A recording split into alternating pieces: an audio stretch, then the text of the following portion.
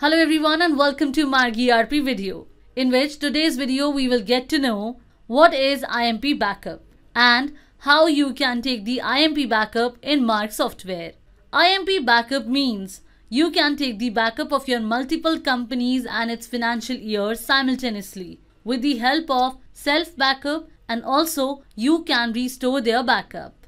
So to take the IMP backup, firstly you will press Alt plus X key on the software main screen.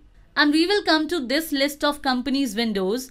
Now we will press the escape key from here, then exit from the window. Then a window of Marg backup will open.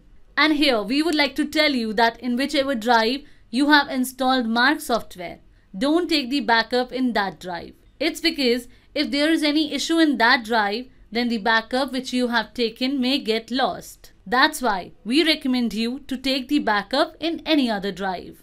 And to change the path of the backup, we will click on this change button and select that drive according to you in which you want to take the backup. So for now, we will click on backup option from here. As you will click on backup option, your all companies list will open with their financial year like this. You can select all companies by pressing Shift plus star key, and you can take the backup of all companies. Or of whichever company you want to take the backup, you can select that particular company from the spacebar key. Suppose we want to select all companies. So we will press Shift plus star key. Then a window of select financial year will open, in which you will select of which financial year you want to take the backup. That is current year, current and last year, or all years. You will select the financial year accordingly and press enter.